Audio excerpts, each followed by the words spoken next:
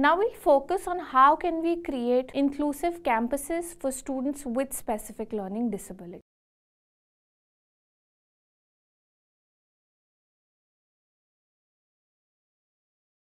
So the regulatory bodies has put down the foundational guidelines for students with disabilities and how can you welcome them within your campuses.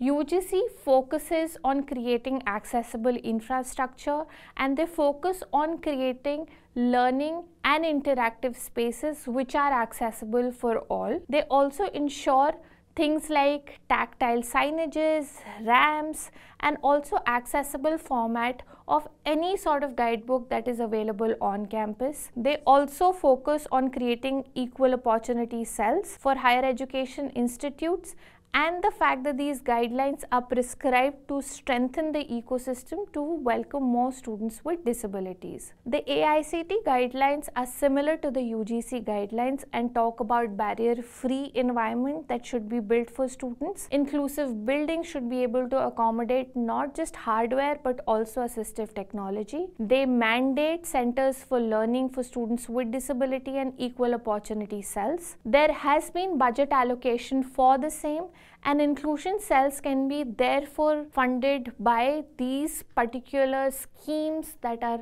prevalent, can be funded with schemes that exist to build up on their resources.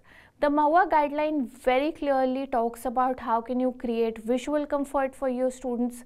More than often, students with SLD face extreme difficulties when it comes to lighting which is not suitable to them. They also talk about creation of building that looks into excessive noise and how can they sort of disturb the stress level of students. So the guideline focused on how can you navigate such challenges. People with neurodiversity more than often face navigational challenges when provided to them in very traditional ways.